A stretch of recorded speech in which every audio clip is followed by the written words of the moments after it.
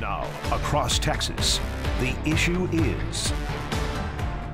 I'm Stephen Dial in Dallas. I'm Greg Rugen in Houston. And I'm Rudy Koski in Austin, and this is Texas, the issue is.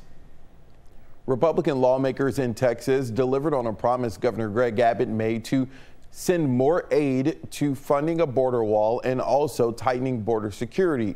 SB4, which is very controversial, would allow any officer in the state of Texas to arrest someone they think entered the country illegally. I spoke to North Texas Representative David Spiller, who carried the bill in the House. States have every constitutional right, authority, and ability to secure their borders. That is a right that we have in Texas, and I would suspect in other states as well. That's not in conflict, in my opinion, with the U.S. Constitution. SB4 has been controversial since you guys have rolled this out. Why do you not see it as something that should be controversial? I understand the arguments that folks on the other side are making. I'm sympathetic to that. It's just a policy decision and approach as to how we want to tackle the problem of illegal immigration. The Biden administration has absolutely failed and refused to secure our border, to protect Texas, to protect our nation, and will not enforce current immigration law and policy. And so it is incumbent now for Texans to step up and protect Texas. The bill, if it becomes law, would empower local and state law enforcement to, if they suspect someone who crossed the border illegally, they'll be able to arrest them and then they will go before a judge. Do you think this can open the door to racial profiling? SB4 is very specific and talks about illegal entry. If an officer would have to have probable cause to believe that someone crossed into our state from a foreign country illegally at someplace other than a lawful port of entry, and if so, that's a Class B misdemeanor. That is currently under federal law now. So there would have to be probable cause for the officer to do that. So you have an officer making that determination, then you would take them to an independent magistrate who would also confirm and determine if they believe that existed. And if so, a prosecutor could move forward with that case, or the people under this version of the bill would have the option to say, look, yes, and I'm in lieu of further prosecution, I'm willing, if you'll take me back to a port of entry, I'm willing to go back to the country from which I came. Isn't this just going to aid in overcrowding prisons, and who pays for that? How will SB4, if it becomes law, I mean, it's going to possibly dramatically change at least our southern county jails, right? I think most people will opt into, instead of being incarcerated in a jail or a facility or a detention facility, would say, look, I'm here. Yes, I got here illegally. Yes, I don't want to be prosecuted and sit in a jail. I'm willing to go back to the country. And so those people would not be incarcerated. They would be detained temporarily until they get to a magistrate, but then the magistrate would determine the method and manner in which they're transported back to the port of entry, and they would return. So that's not really resulting in further incarceration. As a matter of fact, it would, I think, could be less incarceration than what we have right now, where we're prosecuting people for criminal trespass. That's generally the only tool, unless an officer sees something more serious as an on-view offense, something of a felony or something else.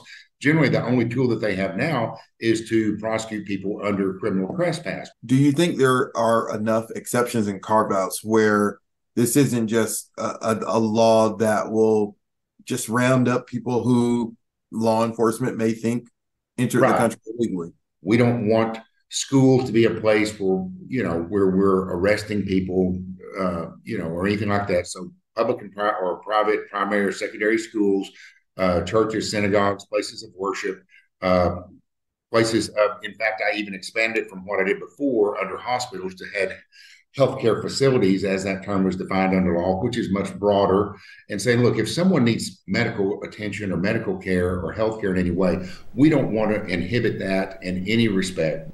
Rudy Koski, SB4, in one word.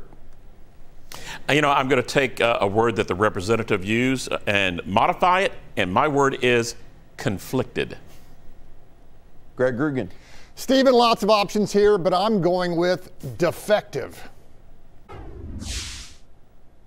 The Fox Texas trio is back to discuss Senate Bill 4. Governor Abbott will sign it. We don't know when.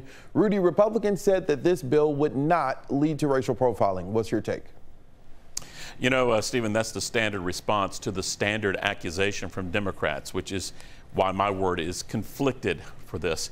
Now, it's important to understand SB4 does not change the current rule of law. The representative is absolutely right. It doesn't change the law regarding probable cause. That's a big, important point.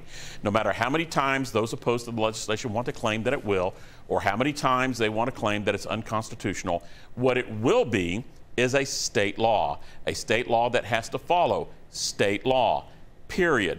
Now, I remember the last big immigration debate at the Capitol, and the big cry then that the proposed legislation that was being discussed was Republicans are trying to pass a show me your papers law. Remember that, guys?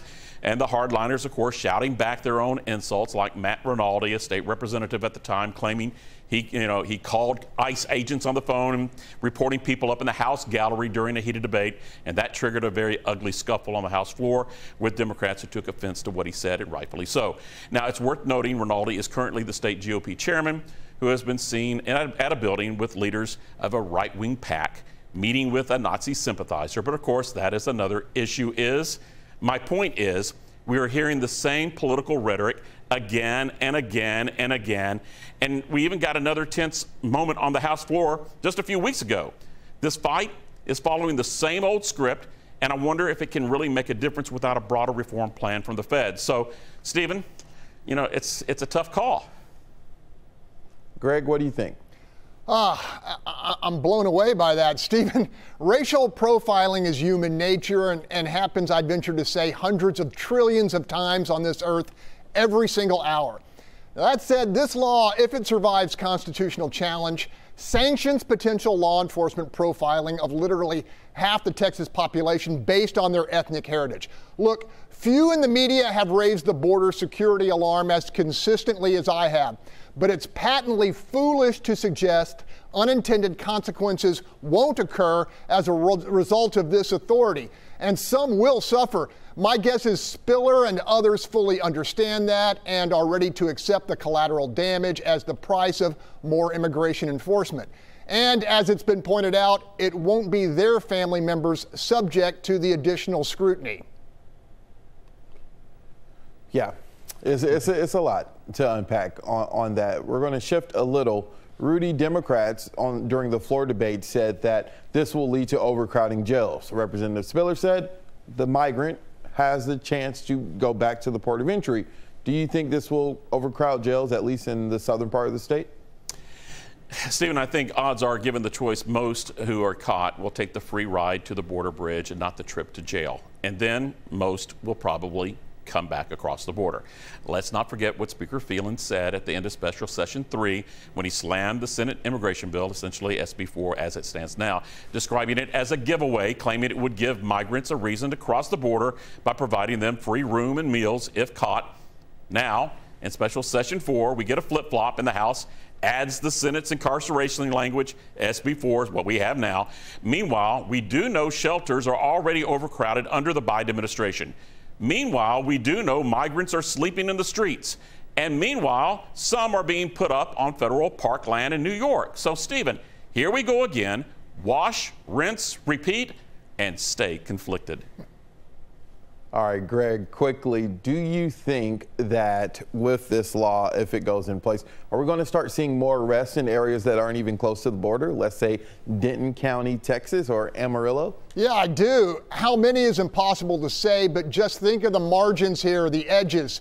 This authority gives automatic leverage they haven't had before to 80,000 Texas peace officers.